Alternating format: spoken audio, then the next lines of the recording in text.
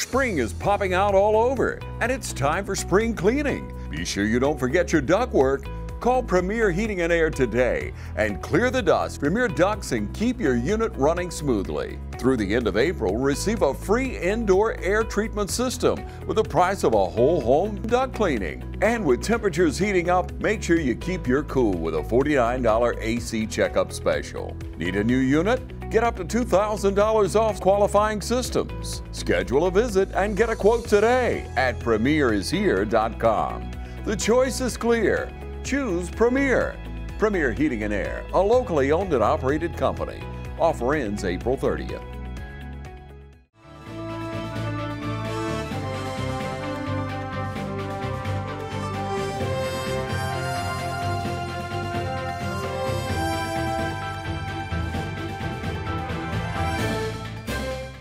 Hello everyone, welcome into the studios today. Angela D. Stanley, and you'll recognize Pat Brock. And Pat Stanley Brock, as everybody will know you as. That's right. You'll have quite a large family, don't you? Yes. Angela, tell me about your family. Oh my, I am the youngest of 14. The youngest of 14.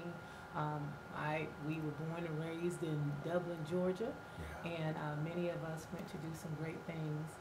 And my parents actually passed away when we were young. So I was 11 months old when my mom died, and 17 when my dad died. But we have had a strong unity since they have been away. They taught us love. Yeah, for sure. Yeah. Angela, catch us up a little bit on what you've been up to. Where do we begin? Well, we are excited because actually 2016 was when my sister Bernice, we call her Queen Bernice, but she actually had an idea. She loved it. If any of you love Family Feud, she had a bucket list to be on Family Feud. How about that? And all she said, this is what I'm going to do. And so she gave me the reins, and we kept moving from then. And so it started in 2016. We did our interview, and now we're here rolling and moving forward in 2024. And on May 3rd, we will actually have our debut appearance on Family Feud. Wow. You know, Pat, you shared that with me in confidence back when you all tried out. Right. Yeah. I said, can you keep a secret? Swear on a stack of Bibles. Yes.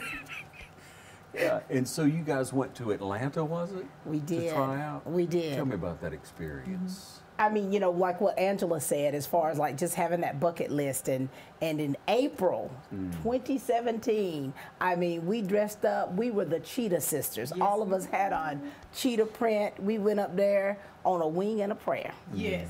And you know, to be selected to audition, we auditioned against another family. Yes, we did. And it was nerve-wracking. Like, I was nervous, and you know how I am. Nervous. But I guess that fear of that unknown of doing something and stepping outside of the box. So it was back in, first we did it at Life Weekend, just a video. We played Family Feud as a family at her Life Weekend for Hope and Darkness, her Hope and Darkness Foundation, and then here we go. 2017, we hit the dusty trails to Atlanta. Yeah. And so there you are, and of course you'd feel the pressure. Because you got one shot. Yes. It's one and done, or maybe they'll call you back. Yeah. Yeah. Do they ask you difficult questions, Angela? Well, they weren't difficult questions. It was just the fact of the matter. You have to figure out what other people's responses are, right? Yeah. You had to be quick. Sure. And so I wouldn't say that the questions were difficult. You just had to try to think and what others would say. Right. And listen, when they say 100 people surveyed, they're not talking about Dublin. They're not talking about your mom and your meemaw. They're not talking about the people in your church. It's a very broad spectrum, and so you've got to be able to think quickly and think broad in order to be able to get a response that's going to make sense. Yeah. So you came out the first round. Now, how did that end, though? You went up. I know you were nervous. You competed against some random family, and then you came out of there. And what happened? They tell you, we'll be in touch, or? Yeah, pretty much. Okay, next. Because, I mean, there are thousands and thousands of families that audition. And again, there's 7 girls and only 5 can be on the show. But all of us went that time. But what happened was, in between, COVID happened. Yeah. And so when COVID happened, they shut everything down. There were no physical interviews. And so we, like we said, we started in 2016, 2017. Then 2023, we got an email. We got an email before then about auditioning. Yeah. That was 6 years. Think about that. Wow. And so we're like, hidden rejection zone, like, well, we didn't make it. Yeah. But we persevered. Yes. We did not give up. And so I'm so glad that we didn't give up. And so many things transpired in between then. We had births, we had deaths, we had, just a loss of things, people moving away, coming back. So, but it was just, I believe, God's perfect timing. And the season for us to do that. Did you stay in touch with them? Did they respond to you at all during that long period, or was it just a dry spell? It was a dry spell. I mean, it was the Sahara Desert spell.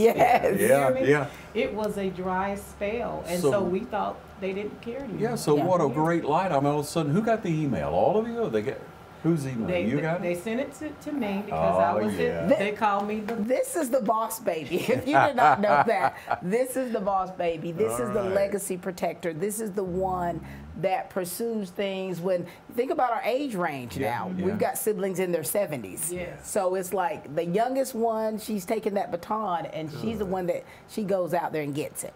So you got that email. We got that email and said, hey, Stanley family, we want you to come in for tryouts. And so when I got the email, the hearts were pumping. And so I did a Zoom call with the ladies, and I just texted them and said, guys, I got some news. And sometimes it's hard to say, but every time you hear got news, people get like, oh my God, what's happening? What might it be? Yes. And so by the time everybody got on Zoom, I had the whole family feud in the back. I had the green screen and said, we made it. They called us a trial. And everybody like, unbelievable. So it was awesome. It was something awesome. And so again, we had a time for preparation. We had to start preparing, getting ourselves together mentally, physically. The gym called us, but we didn't answer quite like that. We just did the best we could to make sure, because we didn't have enough time. I love it. But it was exciting. So I got the email, and everybody was good with it, wanting to make sure that everybody was down, and everybody was like, yes. That's awesome. And it's such a secretive thing, it's like you don't just get a little email. You get a long email of do's and don'ts and instructions. Disclaimer that you're bound to. So when I said something to you in secret, because it's a big deal. And there's been other families from Dublin, just recently the Schraders, of course, last month were on there. I remember the Wardlaws were on there. Pilar, her family was on there. And so for us, for our family, it's like we needed this. Awesome. We needed this little spark. Yes, we did. I'm so proud for you. We'll step away and come right back and talk more. You stay with us.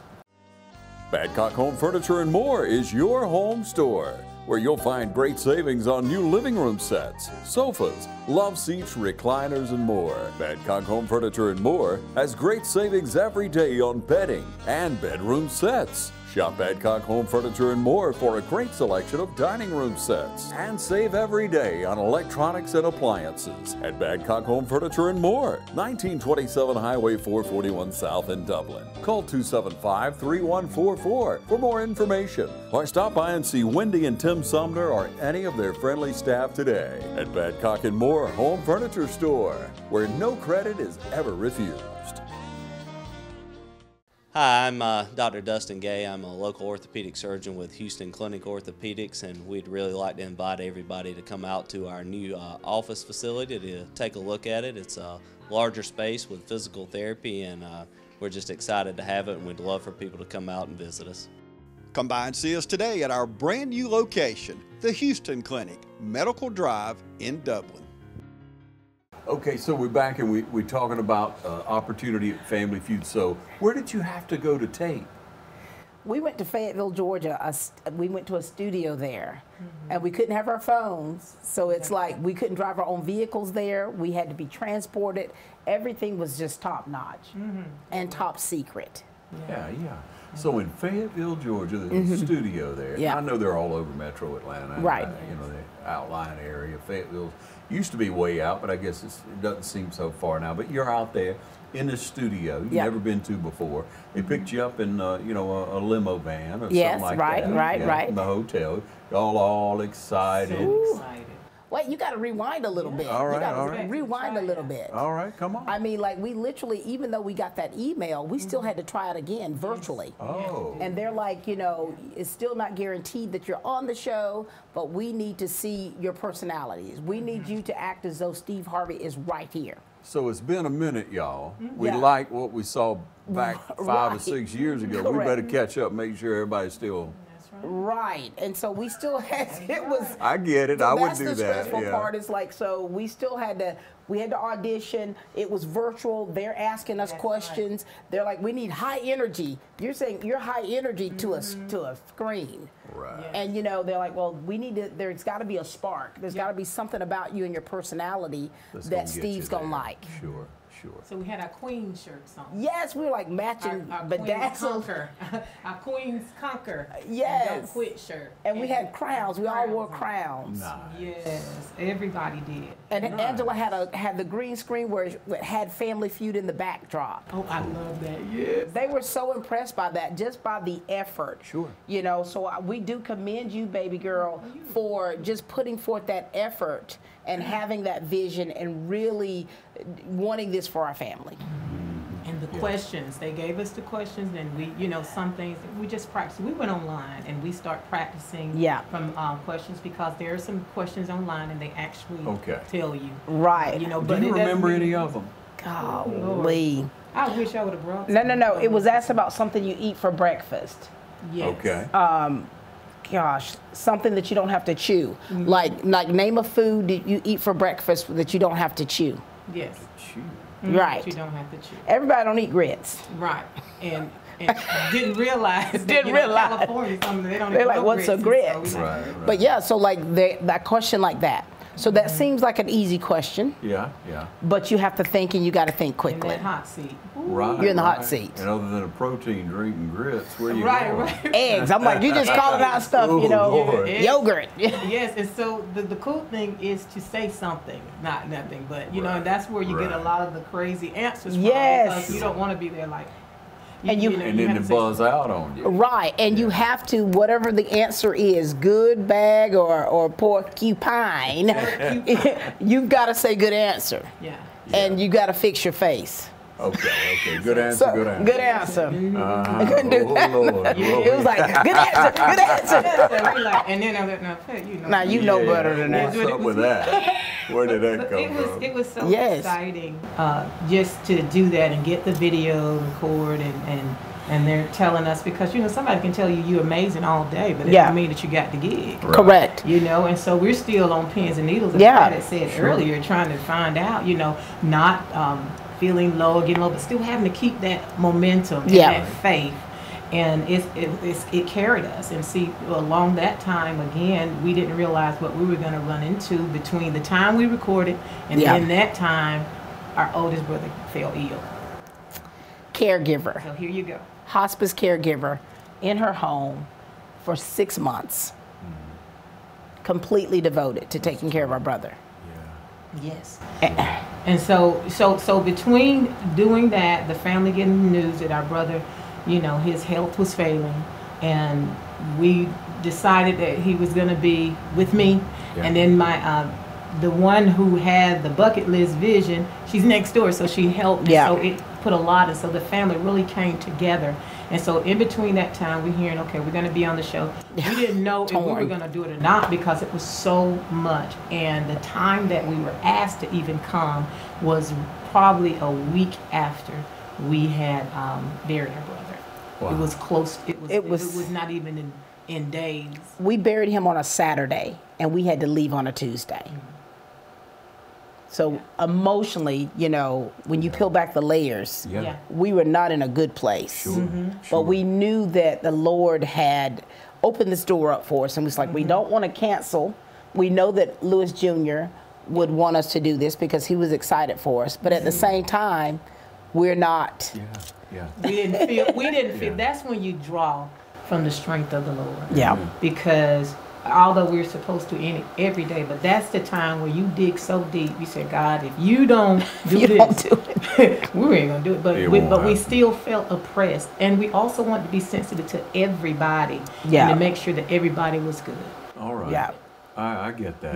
Yeah. Make sure everybody was, because you don't want them to say, well, how y'all going to do that? And, Yeah. Yeah, you want to make Yeah. sure the family understands. And when they got on board, that was it. That was we it. were, That's right. We were Wardrobe meetings. wardrobe meeting. Get your Yeah. outfits together. Our Yes, you're brothers about. came and they played Steve Harvey. Yeah. We actually did a lot of rehearsals. Yes. Oh, I And, bet. at Y'all got home. enough people to do them. Though. Yes. Y'all had a team and a team. We didn't could have you? played each other, That's right? right. That's Yes. right. We did, and you know, it was, very supportive. it has been really such a blessing, that whole process of Yeah, it our family really coming together. You know, as siblings, we've always been very close, but when adversity hits our family and when we lose one, Sure. you know, Yeah. it you know, it does, you know, put a little kink in our armor, but God has definitely been with us to be able to have this experience. That alone, I tell people, win, lose, or draw, to be able to have this experience for a family, Absolutely amazing. that right there in itself. Was it healing, though? I believe it was, wasn't Yeah. it? To go and It was, because it like I feel that it was because it got us out of that place of where we had experienced that loss, and and as we began to move forward, I felt that destiny was calling, Yeah. and even you know the roughest place or the roughest times, it doesn't mean that destiny has you know said no, this is no more. God, He says that whatever work He's begun, He's faithful and just to complete that That's work. right. And it was a good work, and I believe that it was that season, even though it didn't seem like it for us, but right. and the timing didn't seem right. Right. But it took us back to God is sovereign. Yeah.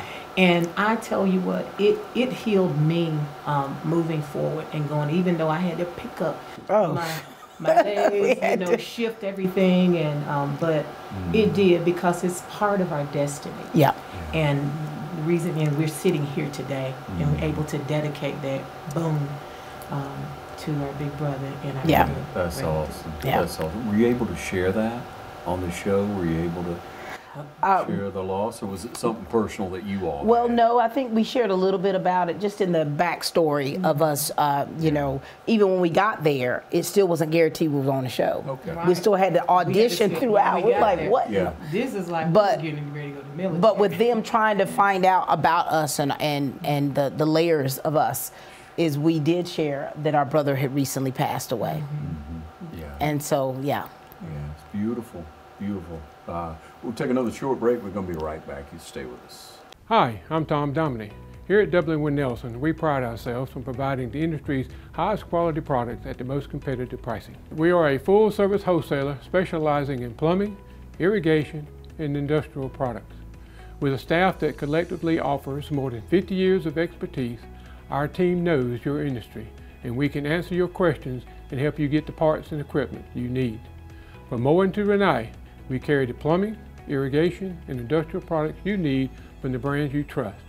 We also carry a great lineup of Milwaukee tools. At Dublin Wind Nelson, our goal is the long-term success of your business. We achieve that goal with a simple commitment, doing things right, one customer at a time. If you have a question, or if you're looking for a hard-to-find part, give us a call. Our experts are ready to help. Order online, give us a call, or come by at 507 Airport Road in Dublin. We're committed to building long-term relationships with our customers by earning your business every day.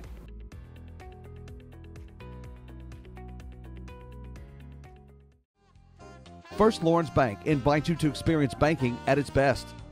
Whether you have personal or business needs, we're a full-service bank big enough to handle all of your banking needs and small enough to provide you with that personal touch you've grown to expect from a community bank like First Lawrence Bank. Looking forward to your future? That's First Lawrence Bank in Dublin and Dexter, member FDIC. All right, and we're back with you. Angela and Pat here with us, talking about Family Feud. Yes! How many times have we watched that show over the years through the different hosts? Now, of course, we don't all agree Steve Harvey's the best one yet. He was awesome. I mean, my man just gets you to laugh at it. You know, he'll crack you up. He's and great. I love his story. If I could just pause for people who don't know the story of Steve Harvey, you know, fell prey to homelessness, lived out of his car, was a stand-up comedian we remember from way back, would crack you up, and worked his way out of living out of a car now to a multi, I don't want to say billionaire, but probably there. And involved in so much in a progressive way, in a positive way, and in a real way. That's right. You can count on that. But that show, Family Feud, had been on a long time, and he's been over several years. Several. So we're going to have the opportunity to watch you all. Yes! Coming up. That's right. Yeah, tell everybody right now how to watch. Go ahead, and Ange. check it out. Okay, we're so excited. Okay, so May 3rd, on May 3rd, 2024, 6 o'clock p.m., and I believe it may be 6:30 p.m. also, Eastern Standard Time. So you can go, you have to check your local listings, but here in Lawrence County, it is going to be on WGXA, I'm sorry, Fox, and so we are also having a Facebook Live watch party. So you can go on that event on Facebook, and just let us know you're going, and we're going to do a lot of fun things through there as well.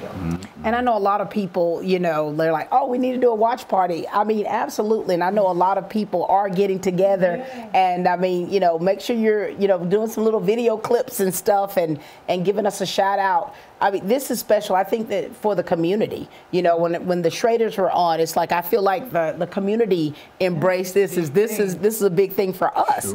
And so for the Stanleys, even though it's just the girls now, because the boys, we still got 3 brothers, but you know, and 2 sisters that were not on there. But this is a big thing. And for our families, you know, we think about our family and our legacy, to be able to be on a national platform such as this in a fun way. To be on there together. Yeah. All right, so you got to tell me now. I mean, we're going to be watching, but who was first, second, or who was all the way down the line? How do you line it up? Boss Baby first. Boss Baby. And when you see the picture, you're going to see myself. Number 2. And then Dorothy. No. Yes. Dorothy was at the end. Was she? See, you're gonna have. Look at this. It's been over a year ago. It has been over a year. We filmed a year ago. And now just coming up. It was myself, Barbara, Bernice, Pat, and Dorothy. Is that right? There you go. We're going home with that there story. It is. That's a final answer. And we're sticking to it. We're sticking to it. You know, what's so interesting is the timing of it, of where it was the last week of school. Oh my God. And if you know how my schedule is, we had so many different things, and I went to Dr. Hall and Superintendent Garnto, and I took this is hilarious. I took 5 little miniature Bibles. I put them on their desk. Put your hand on this stack of Bibles. Garnto, I don't need it. My word don't need to be on no stack of Bibles. I said, well, can you keep a secret? But I had to let them know, because I was missing stuff. And we were gone for 4 days. And so by the time we got back, I had maybe 30 minutes to get ready for East Lawrence's graduation. And we had started preparing, because we needed, at that time, my brother was still, you know, with us. Yes. So we were preparing for a caregiver, and I was like, I don't want to be away from him that long. And, you know, but it just, if anything happens. If anything happens, yes. But in between time, so we were doing all the kind of preparation. You know, we have mothers and you know, just trying to make sure that everybody was in alignment. The schedule, you know. Okay, but now it comes down to it, and you shared with a few people. What kind of advice did you get from people before going? Did you get any? Well, see, people love to give advice. They do. It's different when you're sitting in your chair watching it. I understand, but you know, the family before you went, just be yourself. Yeah, be yourself. Think before you answer a question. Don't be acting a fool up there. Don't embarrass. Don't embarrass. Our son was a big thing. Don't let us go viral for something crazy. I was like, look, let us go viral. Don't never say something. But my main thing that I heard, and the advice that I was getting, and you know, be relaxed, Yeah. and enjoy yourself. Yeah. Because, you know, it's a lot of tension, a lot of things, but it's also a lot of fun. Right. And the crew and the staff, they were amazing. They were amazing. They were very personable. They helped make us feel relaxed. Yeah. And that made a world of difference for us. And it's like we were ourselves. Yeah, we were. That's the thing, is being yourself and being relaxed. Because when you're nervous, when you're tense, it's all in your face and your forehead, and you have to get rid of those wrinkles up there. But you smooth those wrinkles out. But it's like when all those lights are on you. Yeah. And there's a live studio audience. Right, right. They look in your face, you looking at theirs. And you're like, oh my God. Yeah. Come on, Jesus. Right. Come through. And it helped that we had some of our family there. Yes. And our big brother and his family, my daughter and my niece, sisters, as she said, they were in there. So that helped us. Sure. Even though those lights are so hot, you can't see who's out there. Mm-hmm. But we knew they were there, and that was encouraging also. And the ones that were rooting for us back home. For sure. And just encouraging us, say, hey, you can do this. Yeah. And so that meant a lot. And two, you're on your feet for a long, long time. Yes. So these shoes here didn't see the light of day. No. I had to pull out my grannies, my granny wedges, so I could be standing up for all day. And you know, and it's like there's a certain way you need to stand so that your legs don't lock up or you don't pass out, or you know. And we're like, oh my gosh. Yeah, you know how to stand. Y'all know. Certain, well, you think you do, but you think you do. You think you do, and it's very strict. That's a very strict environment. We couldn't wear black. If you wore black, anything up here, you would not be on the show, whether you made it to that point or not. So they were very strict about what we wore, and so it was a lot. But I'm so thankful to God that our family had the opportunity to do it. And I often think, I said, man, Mom and Daddy would be so proud of us. That's awesome. Yeah. Yeah. Yeah, you know, you look back on your parents, you know, you lost them early in life. You know, what do you really think? I know they say they're proud, but, you know. Our mother, having died so young at 42, hers was a sudden death. I think about her a lot because Angela and I have no recollection of our mother. Right. And so there's a lot of things that we do subconsciously thinking, okay, Mom would be proud if she were able to see her youngest, her baby girls, doing what we're doing. And we often think about the mantle that she had. And that's why it's so important for us to keep the legacy of Lewis and Emma's, Stanley's children, because of our mom. You know, they told us that when our mom was dying, she told us before she could not speak anymore, to always stay close and to always look out for each other and don't be getting mad at each other. Right.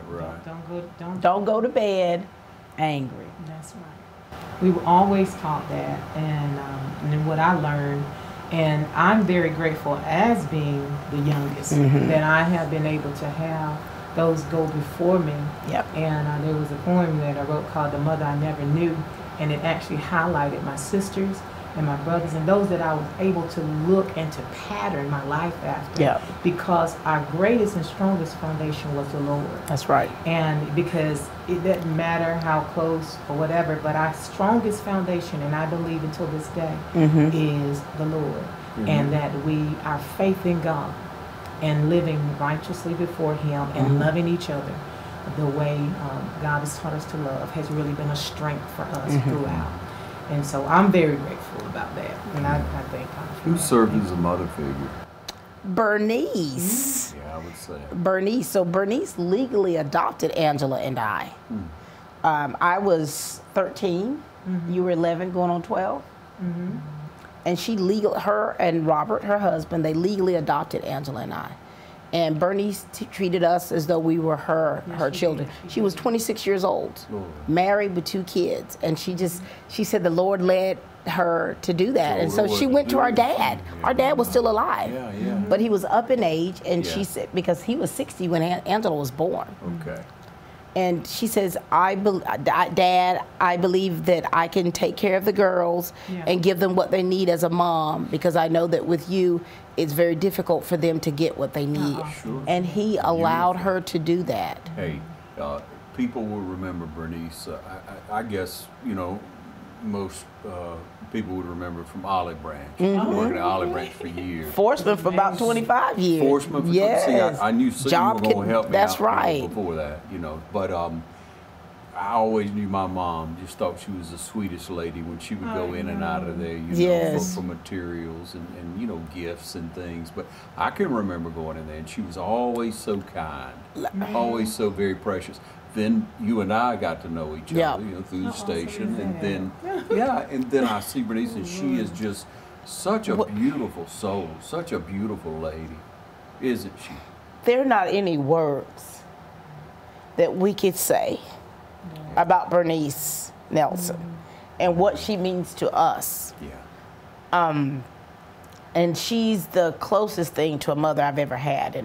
And I often tell her, there's nothing I would not do for you because of what you did in taking care of Angela and I. And, you know, she was very strict on us, but but she raised us up to love the Lord. And even when we went astray, she still stood firm. And now she's the elder and mother of our church.